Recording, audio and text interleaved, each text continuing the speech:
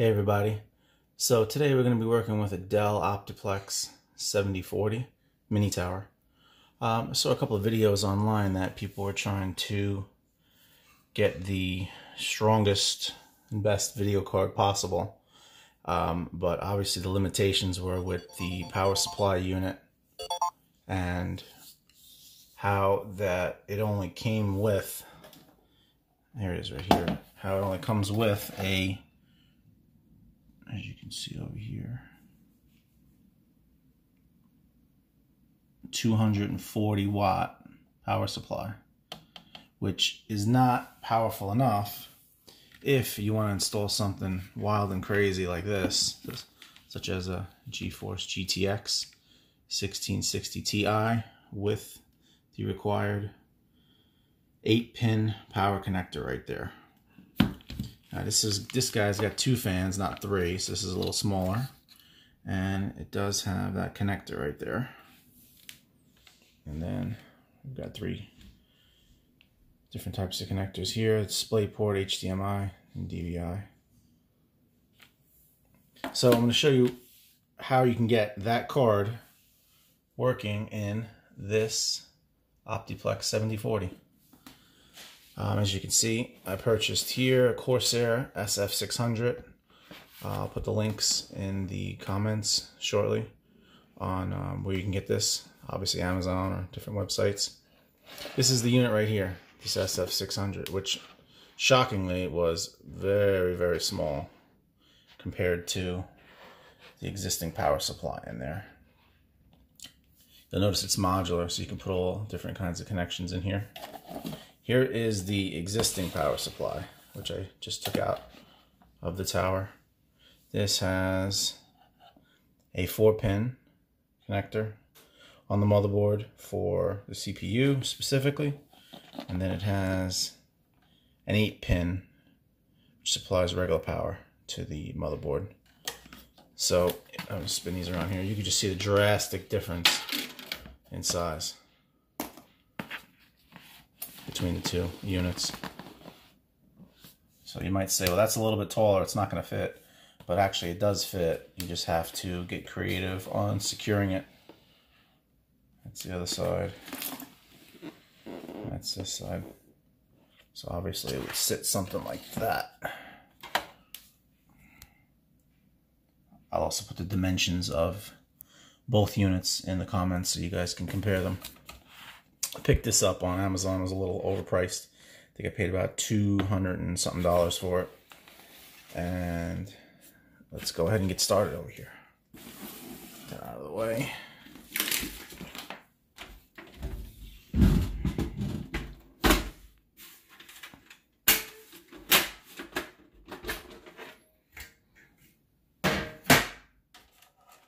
While you're opening your case, make sure you disconnect any USB antennas you have in here. I already broke 2 of them, leaving them in here and popping this cover off, and whoosh, cracks it right there. So you gotta be careful with that, especially when you slide this forward, because you'll notice it totally separates from the USB ports. So let's get this open.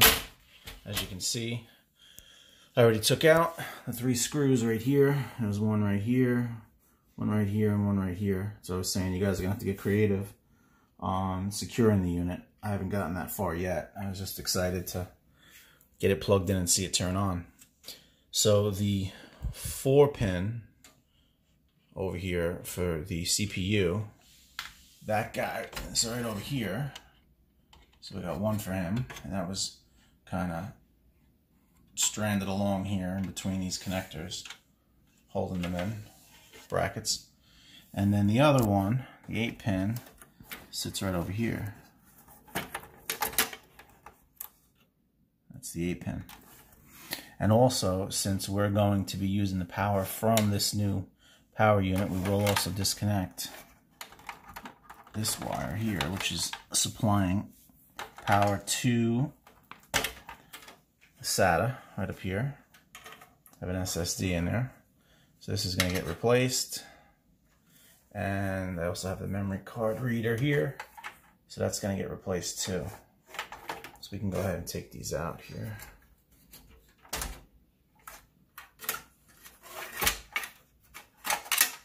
this cable out. And we've got this cable out. Okay, let's get that over there. Now, the unit, I would say, power unit, you want to get the wires set up first before you get them in there. It's a little bit easier to deal with. One other thing you will have to purchase, since you notice here, this is a 24 pin, and obviously our motherboards are only an 8 and a 4.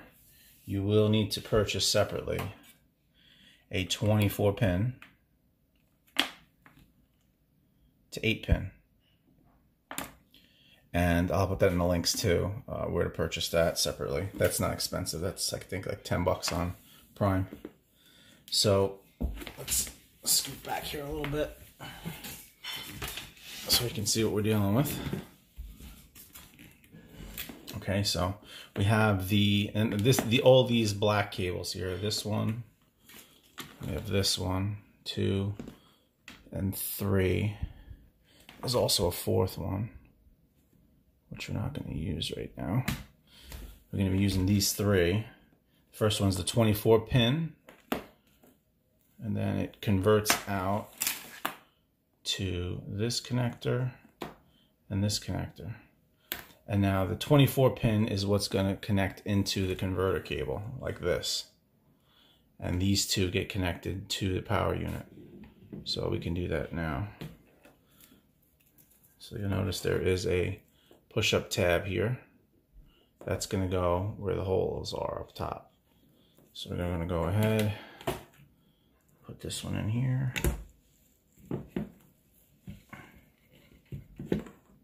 Make sure it's secured. See, that's not secured right now.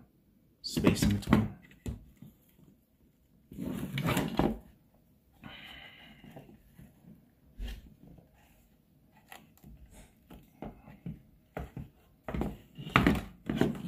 Your connections are good. That one's still not in all the way. There you go. That's in good now. You can see there's no space in between. And then this one connects like that. That one snapped in nicely, as you can see here. So now we have our 24 pin plugged in. And then we're going to connect this straight end of the 24 pin into the converter. You'll notice the converter has a little tab right here. The tab will go with that push pin right there. I have to put the phone down for a second to get these to plug in, so hang on.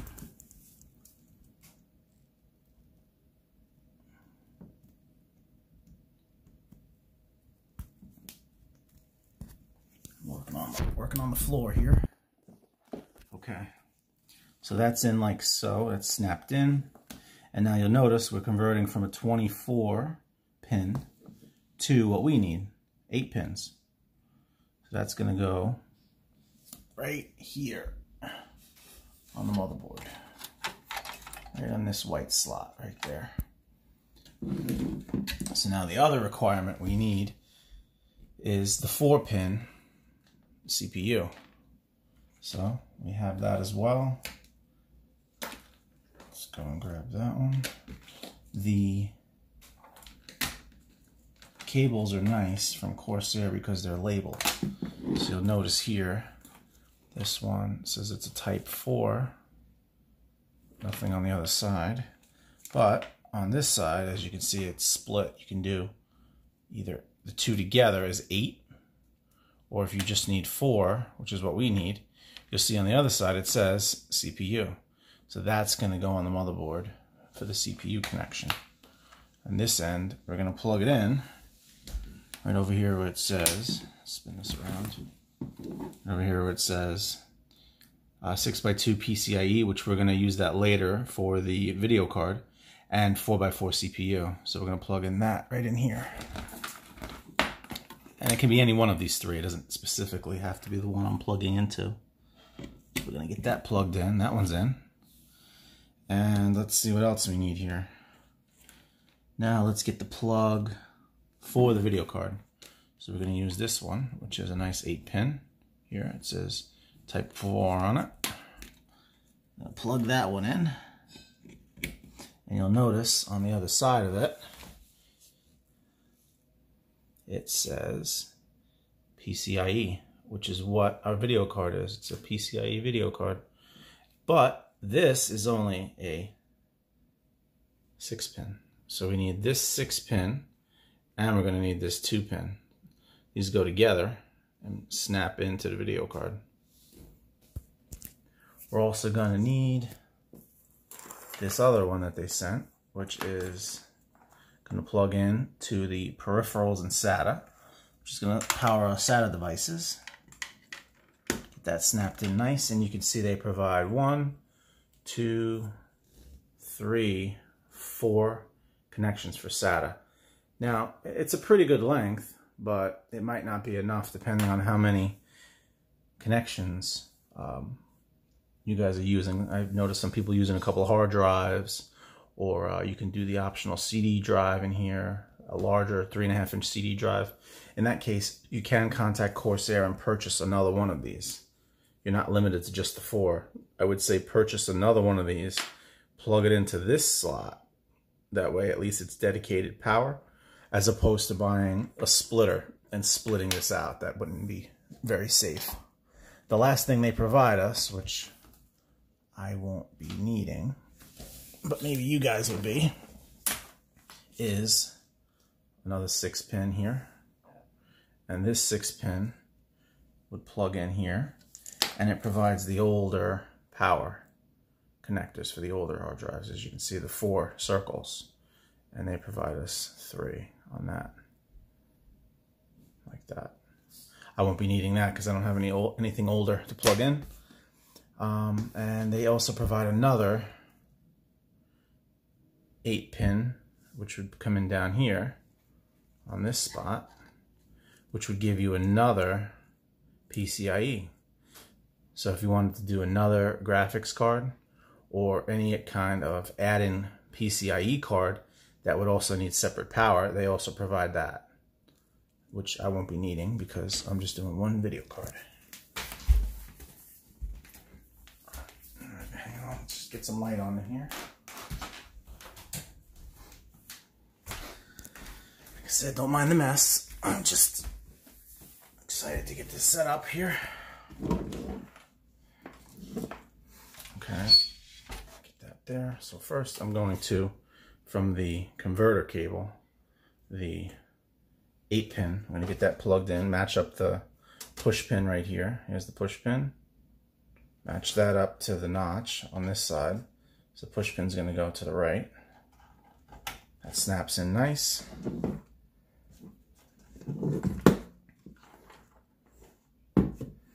Now the way I'm doing it is, which I think everyone should, you should put it with the SF600 facing down.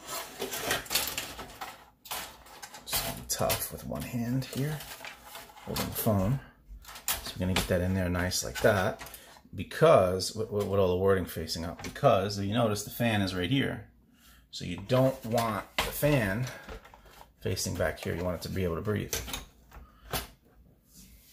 Now, you'll notice here, it doesn't exactly fit, which we knew. So what I had to do was move this over. This right here was facing up, and I just took a back of a screwdriver and I pushed it down like this. Because, see how this one's standing up? Let me get a better angle.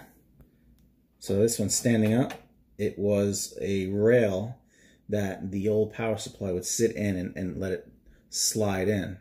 So that rail is fine. This rail wasn't, so I went and pushed this one down. So that way when we sit this in here, at the very least we have that bottom middle screw right here. So this bottom middle screw is going to match up here just fine, more or less. And there's also 2 others. There's one over here, and there's one over here on the bottom, and then also the top. There are 3, but they're very high. They're all the way up here. So you're gonna have to get some sheet metal screws to drill through the sheet metal, drill through the sheet metal in order to get this really secure. The other one small disadvantage is you're going to have a power switch on and off, as opposed to your older power supply, which did not, it just ran from the power button. But small price to pay to get, as you can see, a 600 watt power supply in here that will power your video card. So once we get this set up, again, sorry guys, I only got one hand here holding the phone. I'll give you guys an example of what's going on here. So we got that set up. I'm not going to connect the hard drive right now. I'm just going to leave that out. Okay, so this one is the CPU. Let's do that. I'm just going to hook these up rough. I'm not going to plug anything in fancy because I want to show you guys how this works. This does turn on. Okay, so this is the PCIe. This is going to be the video card in a minute. This does work.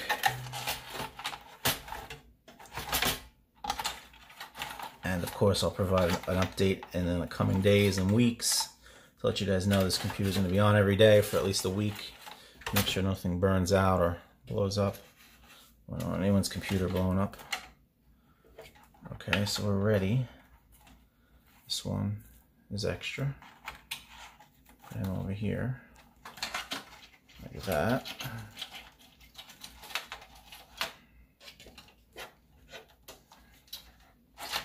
All right, so all we have left is the cable for the video card, which is this PCIe we have right here.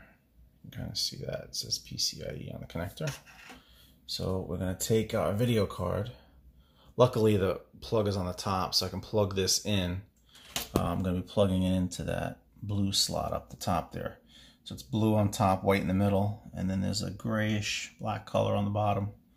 So I did knock out the two spacers there, right here. You're gonna need two slots for this. This card's pretty legit, pretty thick. So we're gonna get him in there. Whoop, forgot to open up the release. So let's get the release open.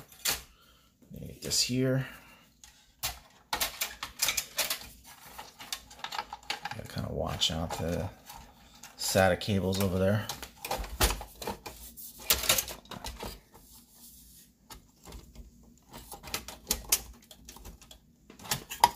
There you go.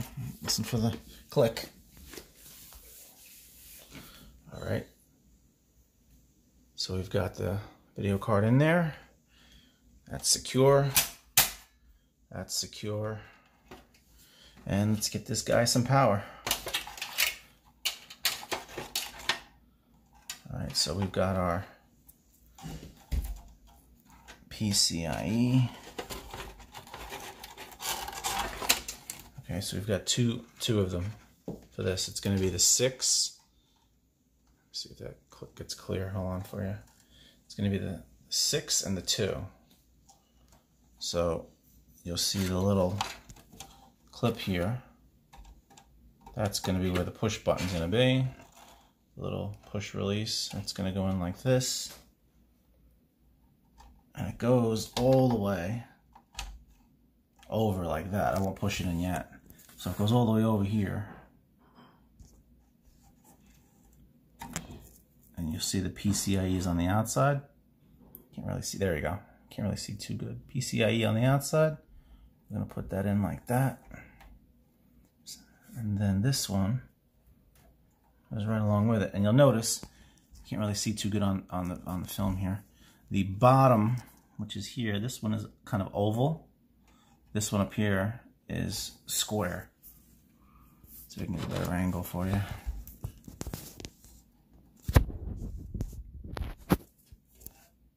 And we also have the same thing on our cable. Camera's not too good. So that is curved and square. So that's gonna go right in there too. Matches up. I got them both together. They have little notches on them that you can't really see. And then that just goes right in.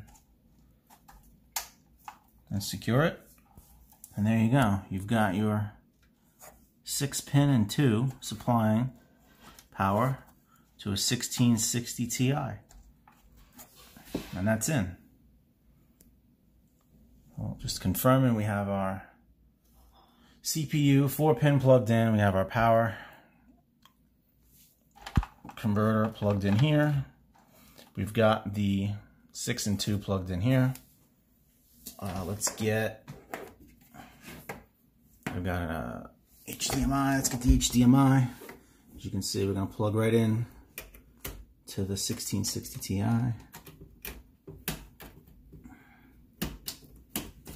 That's in. We're going to plug in some power. Make sure the switch is off too. Some of these power supplies come with the power switch in the on position. So we're going to plug that in.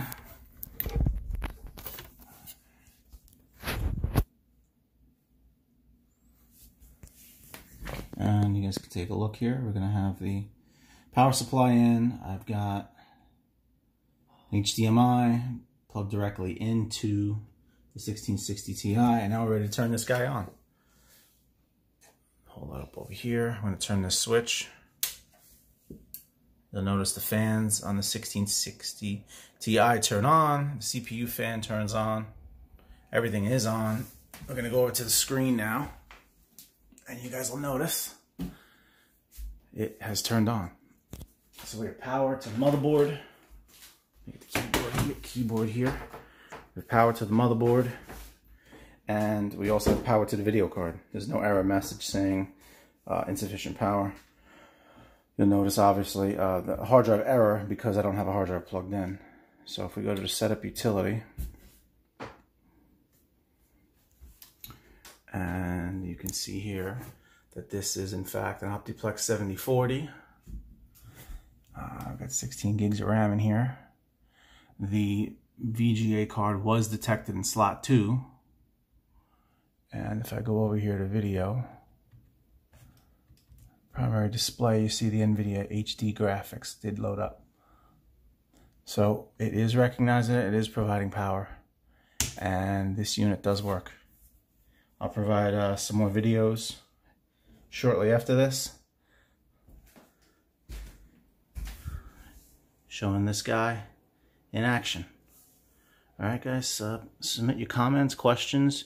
You guys want to see any other videos of this, or slow down the process, or you know, any different ways you want with cabling or whatever, and I'll be happy to help. Hope this was helpful to you guys maxing out your Optiplex 7040.